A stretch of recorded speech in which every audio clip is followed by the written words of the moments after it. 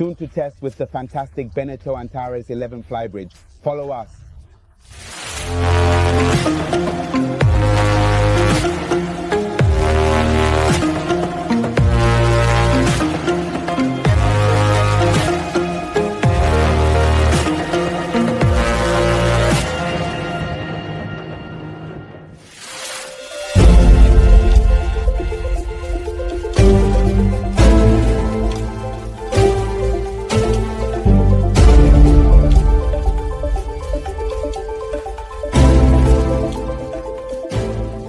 As you will see, I have not doubled, but she actually has a lot more hair than I do.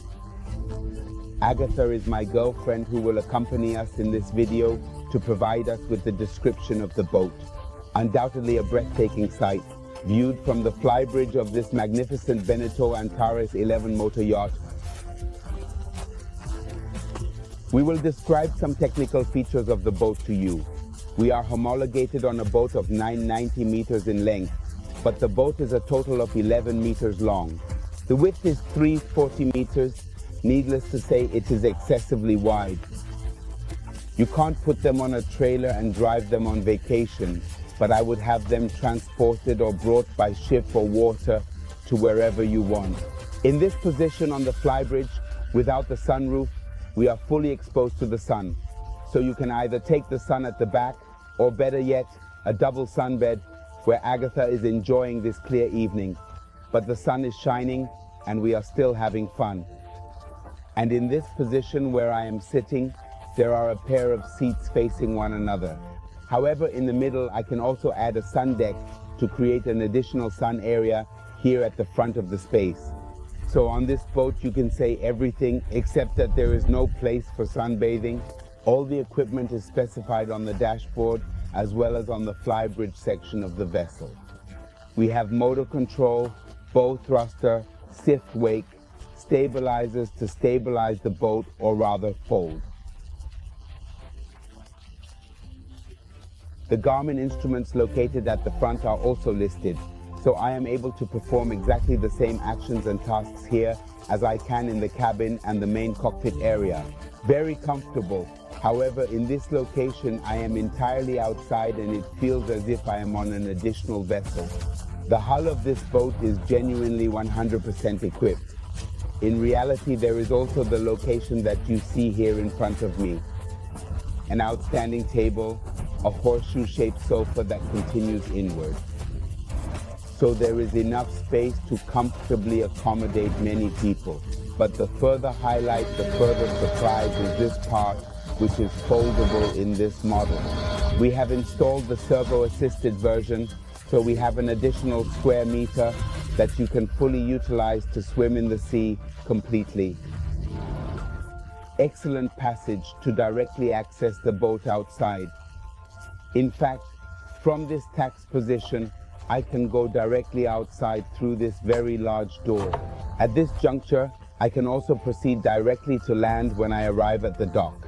I'm not doing it now because there is no land but water, and I don't feel like taking a bath.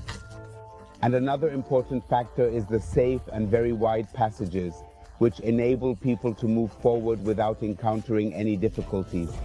As you can see, the battalions are really very safe because they are almost 1 meter high, and then they move forward and can relax in pairs, in threes. The bowsprit is actually huge. 3 people can easily fit who can lie down. She is very tall, but I could also find space on the other side. The main cabin of the boat is located in the square and is completely adjacent to the outside. In fact, the door is currently open and Sandy is filming us from outside. The continuity of the boat is therefore guaranteed 100%. But to return to the topic I began discussing, on this nearby couch, a comfortable seating arrangement for 10 to 15 individuals can be accommodated. There are absolutely no issues with space whatsoever. It can thus be conveniently packaged to make it smaller or larger as needed or desired. We also have the kitchen in front of us. This square is clever and elegantly furnished. The kitchenette on the starboard side of the boat is fully equipped with a microwave, refrigerator, sink, and a double hot plate for cooking meals on board. The entire area is used for food storage on the boat, and as you can see, it is very well utilized as it is located right in front of the table where the food is served. Everything is comfortable and practical to use. I am at the helm, then at the control tower, and finally at the command center of the boat.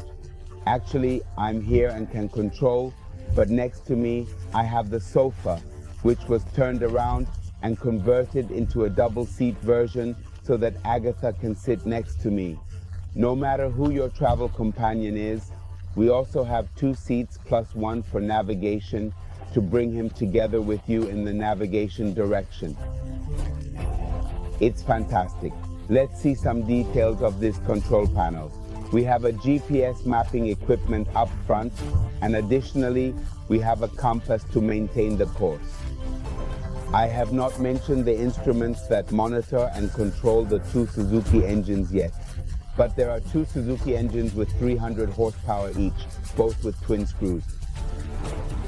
Additionally, we possess the Astarolo system that is under our control, the fart beam rudder, the spotlight, the zip wake, the short slide flap, and the instrumentation. All the details about Suzuki, a dashboard that is super equipped with advanced features, the result of a well-equipped well with a table, just as we have it right in front of us. Numerous individuals fit in and discover space. Presently, we are easily 2 and have a spacious table in front of us. If we want to enjoy an aperitif, we'll be prepared in 30 minutes. Red jacket, yes, but it feels like we're anticipating the prince on the white horse. 600 horsepower on this boat for an absolutely extraordinary combination. Tiago intentionally kept the engines running to demonstrate that they are completely silent. With a lowered voice and a microphone positioned close to the engine, no sound is detectable.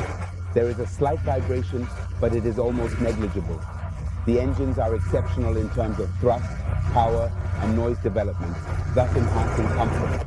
An ideal match. The sleeping area in the cabins is truly excellent and exceeds expectations. I deliberately brought Agatha down because she is taller than me. We have different sizes and proportions. She easily fits in, and there is an excellent area designated for the refrigerator and the cabinet on this particular side. It is additionally a good passage to quickly change clothes or dry off before entering the sleeping cabins. Thus, this relief is deliberately established and made available to be fully utilized throughout the entire duration of the transition period. The owner's cabin is at the front of the bow area of the boat. It is a comfortable bed, as you can see. We have a bed with a length of 1.95 meters and a width that is similar to what we have at home, a position for 2 individuals to comfortably spend an entire vacation and rest in comfort above this bed during their stay. However, we have areas for storing everything under the mattresses that we need for storage.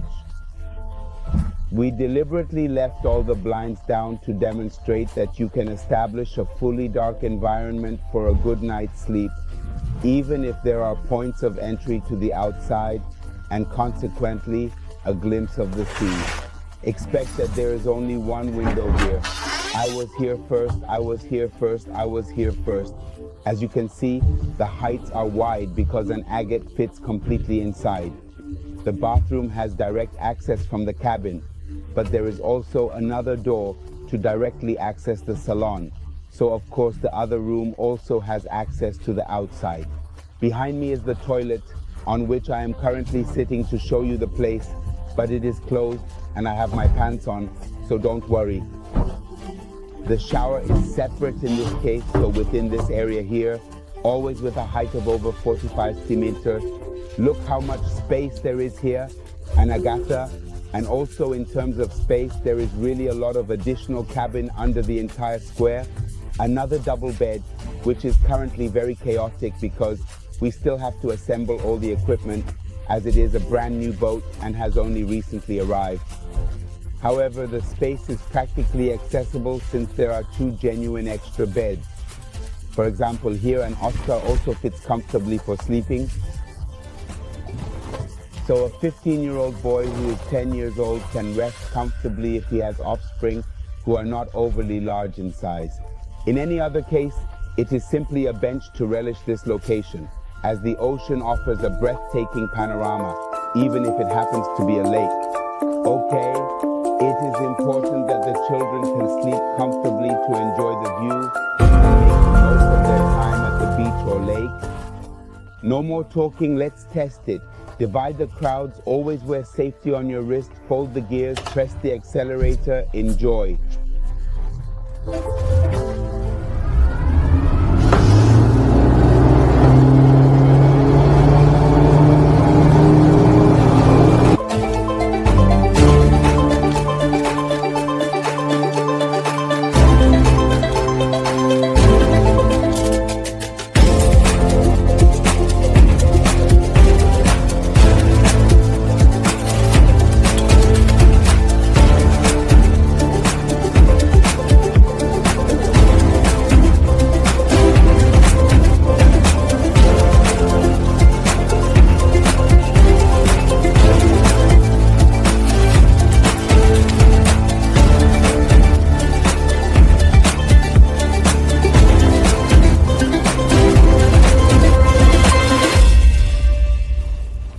Let's also see how long it takes for this amazing Antares 11 Flybridge with 2 white Suzuki engines with 300 horsepower to glide.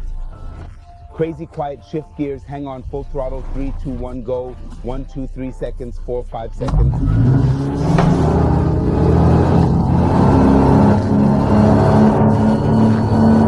5 seconds, we will be outside with an 11-meter spacecraft.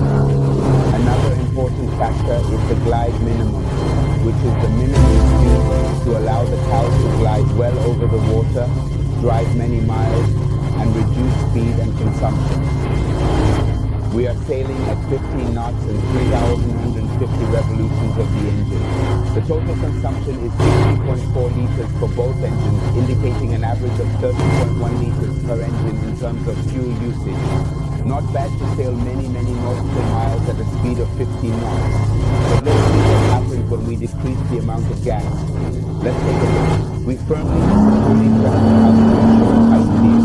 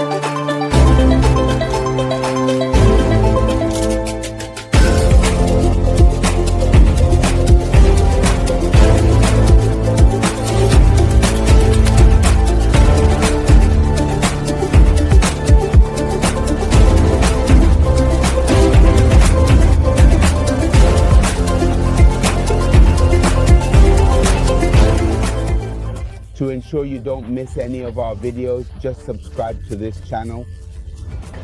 All tech and navigation info that I mentioned during the vid and also at the beginning of the vid can still be found in the drop-down list of this vid, as well as at the end of the vid in the overlay screen.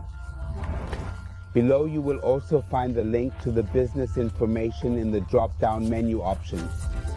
You can see the price and availability of this boat there. Moreover, you have the opportunity to contact us in various ways and get more information about it by phone, email, or in person at our office in Exemption del Garda. After a sunset at Lake Garda, I wish you fair winds and watch the weather.